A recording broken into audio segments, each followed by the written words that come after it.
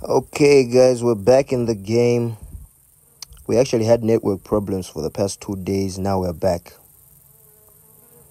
So it's working again. As you can see, guys, I had that amount on top, $80, $47 at the bottom.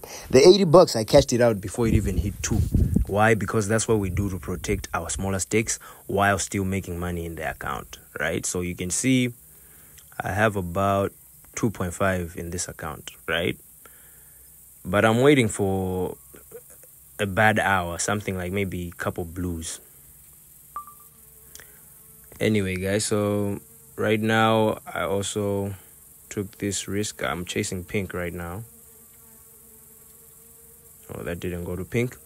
But then remember, I'm here to teach you how to bet safe. Some people will tell you, you should be staking high. Those people, they can play Aviator for 2 days straight.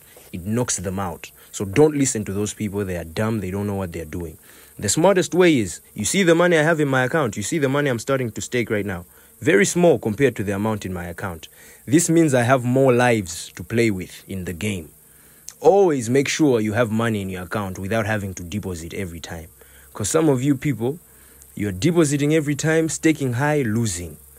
Why don't you try to build small money? And if you can build small money, that means you're good enough to stake even bigger money. But I always advise against it, right? So look at how small I'm going, right? I want to lose this bet so that I should show you what happens when you're losing bets, but you start from a small amount.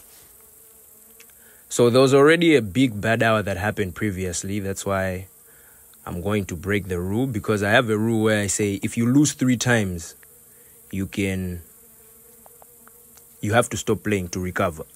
But then here, I'm just going to do whatever I want. Even if I lose 3 times, I'm still going to stake, just to show you that if a long bad hour has also happened, it can't repeat. So even if this could be a bad hour, maybe we might catch 2 odds with this bet right here. But even if this is a bad hour starts from 5 blues, guys.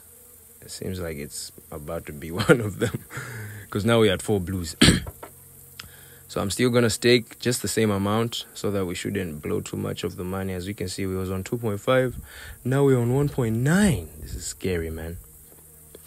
But we're going to recover from this. I want to demonstrate to you why staking low is wise. Damn. This didn't even reach where I wanted.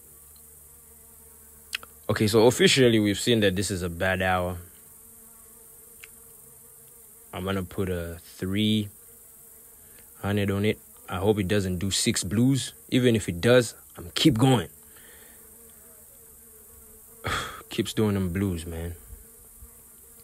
But don't be afraid, guys. If you know what you're doing, you are sure that, okay, it's going to pay me back. Because that's what Aviator does. It has to pay you back. It has to give you 2 odds at some point. And here, with my smaller bet, I'm going to try to chase, maybe, yeah, that's fair enough for just recovering. Yeah, but with the smaller bet, we should just maybe be profitable. That time I was on 2.5. Let's just reach, yeah, that's fair enough, man. I'm on 2.9.